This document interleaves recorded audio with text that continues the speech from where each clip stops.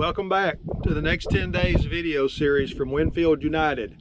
I'm Jeff Pangle, technical seed agronomist for the Delta and for East Texas. And today I want to talk about the importance of potash in corn production. I'm standing in front of a cornfield today in the central part of the Delta that's representative of a lot of corn that was planted about the first week of April. It is a V5 corn, so it's sitting there just ready for the side dress application. Just as soon as it dries up, I'm sure that's what will take place. And so we know that there's three macronutrients in corn that are very important: nitrogen, phosphorus, and potash. And no doubt the rock star of this group is nitrogen. We use nitrogen in a lot of different ways, a lot of different rates, a lot of different sources, and a lot of different application techniques. But what about potash? It's kind of the sleeper in this group of macronutrients. We don't talk about it a lot, but basically when we think about potash, we want to know what it does and how is the best way to use it. Potash and nitrogen are in a one-to-one relationship with each other in corn production. So if we're using 270 units of nitrogen in our corn production plan, then we want to have 270 units of potash equivalent to balance that one-to-one.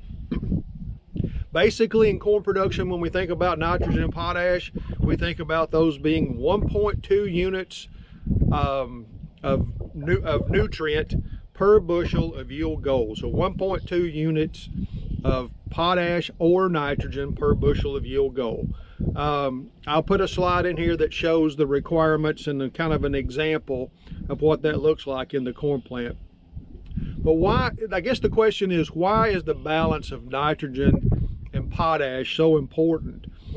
Well, we can fertilize all day long, but what we got to do is get that fertility, that nutrition up into the corn plant, and that's where potash comes in. Potash plays a critical role in water absorption, nutrient absorption, and most importantly, in a lot of cases in a corn crop, it has a lot to do with the preventing stalk lodging. It helps the stalk health and nutrition to keep us out of a situation where we have lodging. Nothing can impact the harvestability of the corn crop any more than stalk lodging, and potash is a key ingredient to help prevent that. How can we manage potash? Most of the time we're thinking about potash as a pre-plant nutrient, and given that that's where most of it's going to go out, but we have other resources too. We can tissue test about this stage of corn, V4, V5 corn, right before we get ready to side dress or make a foliar application, and we can influence the potash uptake and availability all the way up through silking on this corn crop. So we do have some room here in the production plan to influence potash. So the key thing today to remember, I guess, is don't forget about the potash.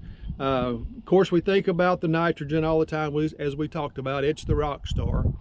But potash and nitrogen, balancing them one-to-one is critically important for maximum corn production, and just as importantly for efficient harvestability.